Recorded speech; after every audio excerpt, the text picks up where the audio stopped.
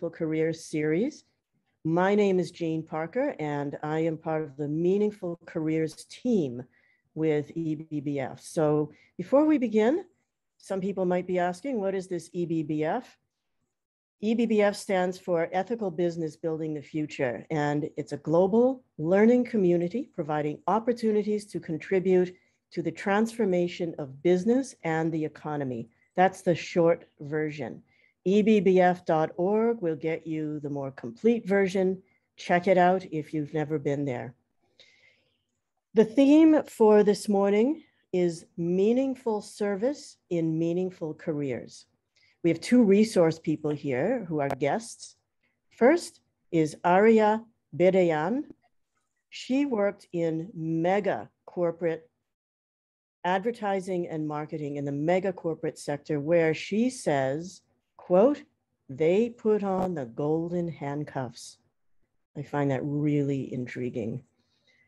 Dhairya Pujara is the founder and CEO of Y Center, an online learning company. And he says, careers built on service to others are the most gratifying ones. Don't take my word for it. Try it yourself and you will see the magic. For me, it very much has been a journey of the inner voice. And this is the big question is, how do you know whether you're being guided or whether you're just, it's just your own imaginings? And I have found consultation is a wonderful tool, to consult with others. In addition, often I find inner voice goes along with external confirmation in some way, that there will be a confirmation if you shift gears, especially if it's a very big shift. There will be a confirmation along that new path that will encourage you and give you a sense that you have made a choice that advances you. I'm very curious, Arya, what could that confirmation look like? I think it could, usually I think of it almost as an internal language. It will be customized to you and you will recognize it. So I think it's very dependent on the individual and, and what was that inner voice saying? What was that thought or idea you put out into the universe? And as you pivot, there will be an answer that comes back that gives you courage to continue walking down that new path. That's been my sense or my experience.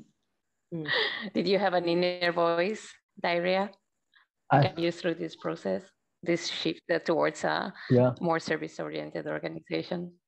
I'll share a very quick story with the group regarding this. And that's why I asked the question to Arya. So I have a corporate experience of 8 hours. I have 1 day corporate experience, 8 hours, not years, 9 to 5. And 5:30, I decided I'm going to transition to anything but this. But I did know one thing, for a matter of fact, that I do want to do something around service. And I actually found an opportunity with my university around service learning in Mozambique, Africa. Now, without getting into details of what happened there, how many times was I in self-doubt about that decision? How did I ever get around convincing my parents that I am not a fool, which I was maybe, but I still had to convince them, at least act or pretend like I'm not one. I remember there was a phase after quitting that job and until getting that confirmation, like Arya mentioned, knowing that, okay, I may not after all be the fool I could have been. That period, I think that transition period, the self-doubt period was the most interesting one where most of the learning happened for me personally. It could be different for everyone. And one particular incident stands out more than the other ones is my first significant action after making that transition of quitting my job was to go to, I think Mahmood just pointed it right away, was to seek consultation. And I went to someone I felt could be that person. And I went to one of my professors who is my mentor, advisor, friend, philosopher, all of those things. And I told him first, hey, you always told in your class, one should follow their dreams and aspirations. And here I am just quitting my job on first day. He was not visibly very excited about it. He, in fact, was almost scared. He's like, don't put this on me.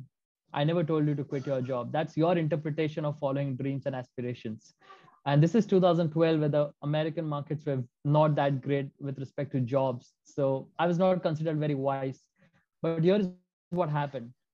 And this story is, that's why special to me. He said, I don't know what to tell you, but get the hell out of my office. Pardon my words. That's exactly what he said. Maybe much worse. And he said, when you are on the way out, you will see the thinnest book on the shelf. Pick that up, go and read that, and then come back. It took me 12 days to read that book. I'll tell you what it is in the end, so you hear the whole story. I'll not give it away. And I come back after 12 days, and I give him the book back, and I say, thank you so much. I think I know what I want to do with my life, and I feel good. He didn't ask me what it is.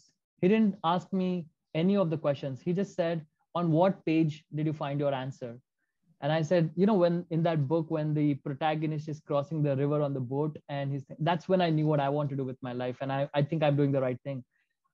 And he said, that's what he asked. And I told him, but I don't know if it's right or not. And I asked him, at what page did you find your answer? He's 56-year-old, he was back then. And he replied back saying, who said I did? And he replied back and he said, Dhairya, this is an important thing for you to note. You found an answer somewhere in the pages of this book, and that answer will again lose its meaning in a few days and weeks. The self-doubt will come back. You will have challenges. Keep the book, keep rereading. You will find a different answer on a different page. And please remember, this is not about finding an answer. Your life, you cannot make purpose of your life about finding it. It's about jumping from question to question. Yes, Anis, the book is Siddhartha by Herman Hesse. And I'm having goosebumps. I really mean, like my face, I'm kind of frozen right now because I was transported back to that day when he told me that. And I was scared because the guy I looked up to, he said, there are no right answers. And that was very scary, but he couldn't have been more right. For me, this journey of transition from a typical job to service-based career, I'm still jumping from question to question. That's what keeps me afloat. And it's by no means without self-doubt or without questioning myself. But I think I've been taught by someone who I really respect that it is about this, jumping from question to question. So that's my one takeaway from my personal story, that you may find an answer, but it may be different. Thank you. Arya, you have said that your work is your service and your service is your work. So I guess you have gone through a journey, right, in order to get to this conclusion. And you have also shared with us that not always your work is aligned with your service, and that you have learned how to step away from that, right? So I guess, as I said, it has been a long journey with some challenges, probably ethical challenges from your previous corporate job. So would you like to share something with us about those challenges and what really has triggered the change and gave you the strength actually to leave behind this job you had? Yes, well, it's quite a journey. I mean, I'm of an older generation than Dhairya. My career started in, my graduation from undergrad in the mid 90s, and at that time, I felt like what I was striving for was excellence. So, what is it that I'm good at, and how do I achieve excellence with whatever I do? And anything that I do is service. And I shifted from advertising, went to business school, and then went into marketing, and worked for a big company. And I chose the company because of its ethical profile. They were known to be really supportive for women and mothers. So many things that, I felt like it was the top of the pack of where I could go with an MBA. And I loved my job. I was good at my job. It took me all over the world. It was sort of my dream come true. At the same time, there was a nagging inner voice. And that nagging usually would get louder when I would be in conversations about coherence and the world that we're trying to build and what it's going to look like. And something in me, I worked in packaged food. I was having my own health issues that were somewhat adjacent to the issue of processed foods. At the time, I didn't know it, but food was a big personal issue in my life. And you know, something about, oh, all this packaging and shipping, and something isn't quite sustainable in what I'm doing. Also, I was a marketer, so generating demand was something that was like a superpower of mine. You could give me anything and I could sell it and generate demand for it. And something about that didn't feel quite right. But like Jean mentioned, there were golden handcuffs. You know, like your financial, your remuneration is always 4 years away, with you know, zero vesting until you hit that 4-year mark. And so your retirement, your future is all just ahead of you, just ahead of you, just ahead of you. And I think for me, it was the inner voice just got very, very, very loud, but I still couldn't quite discern it. And I decided I needed some time away. And so I took a sabbatical. And once I was in that sabbatical, I really focused on my kids and immersing myself in motherhood.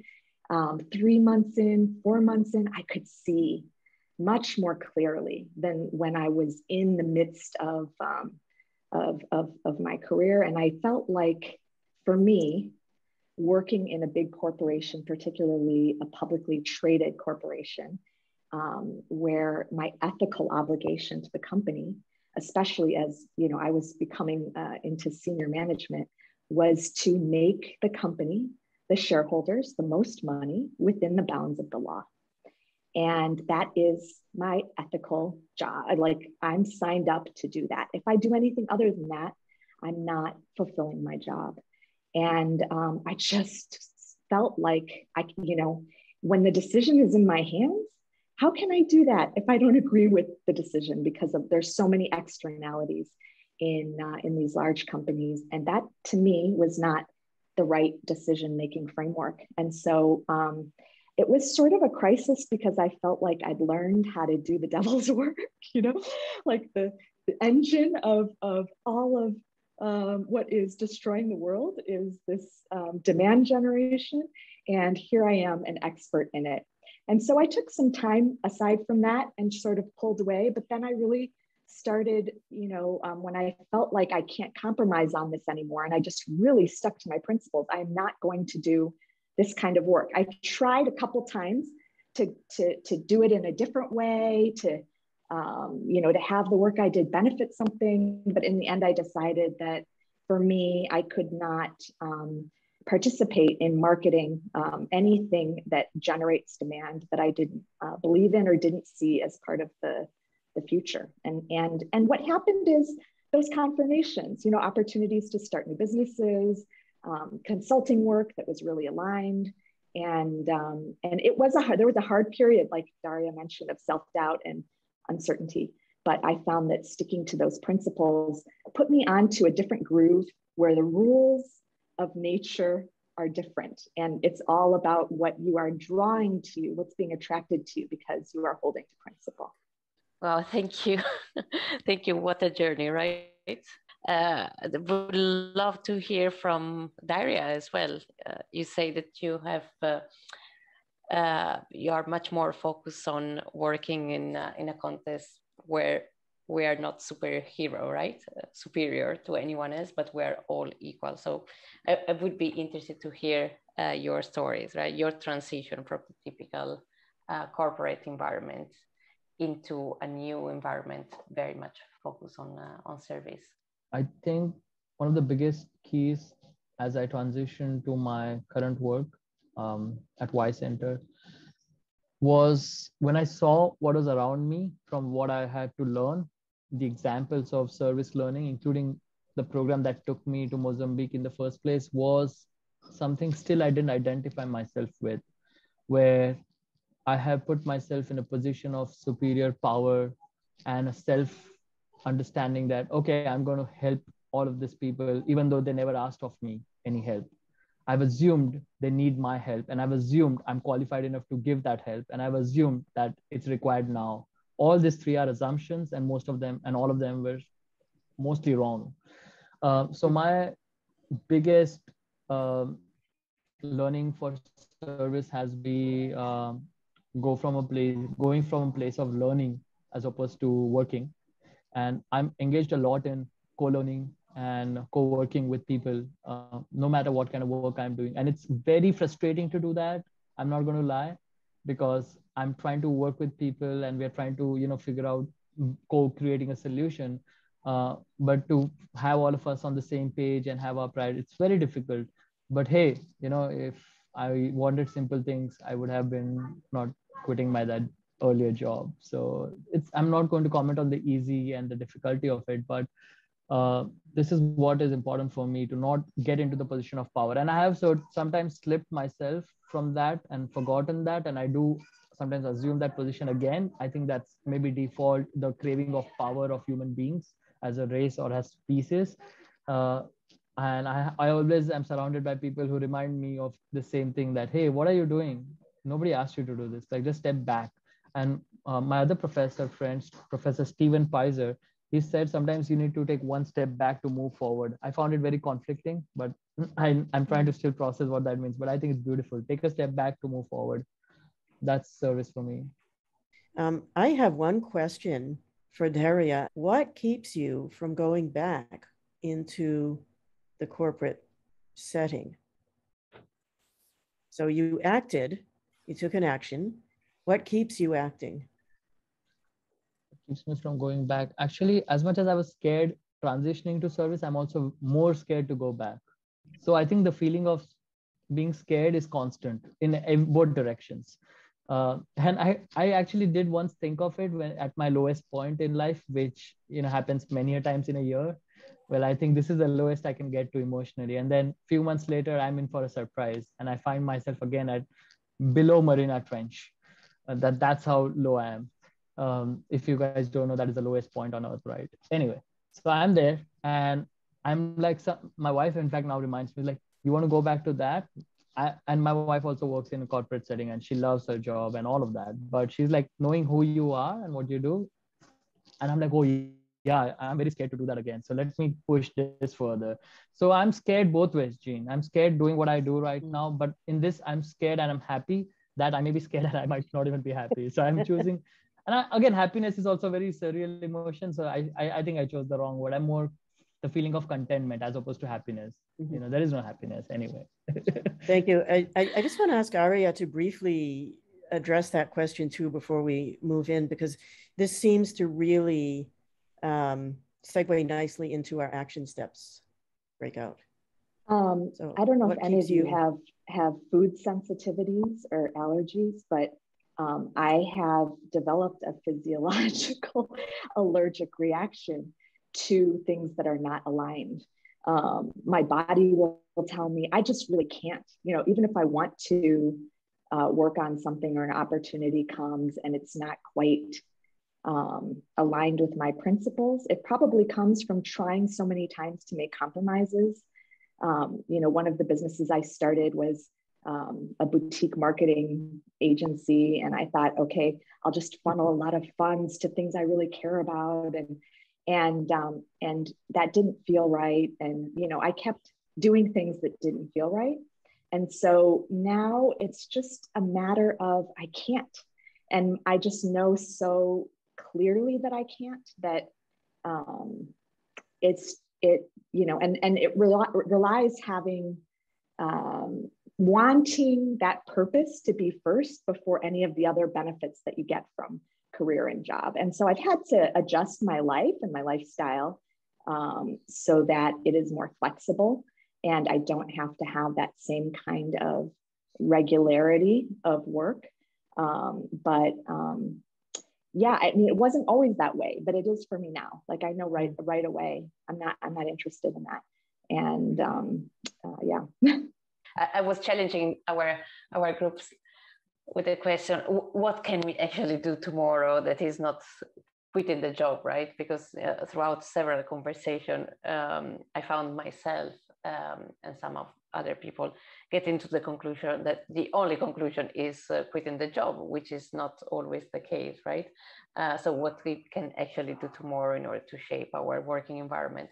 We talked about right. Acting from within, making small changes that progressively have an impact, that we see that it reaches out to others. and it's based on your inner balance. Some of us have didn't feel that strongly about that inner spiritual aspect in the workplace, but it is part of our identity, and so it reflects on the way we do things. So we were talking about how to reach out, affect change from within, rather than quitting the job. We took the chance to talk about, also if this vision that you're following in the organization is higher enough, which is able to attract everyone to join this process of change or answering the quest of the world, which is questing.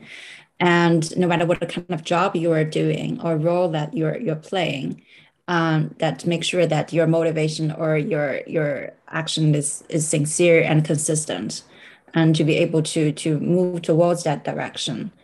You can do any job which is in this company and has a meaning for that. I think everybody who actually put that in mind, that you're playing your role, which is contributing and moving forward towards that goal and towards that purpose, and that automatically motivates everyone to move in the same directions. And I would say that brings a lot of joy every day for you, because you're seeing progress of yourself and also progress of the organization which you are serving to. We thank you for attending. We thank also our guests, Dhairya and Arya, for helping us out by putting a lot of this into perspective. And thanks for coming. Thank you very much. Bye, everybody.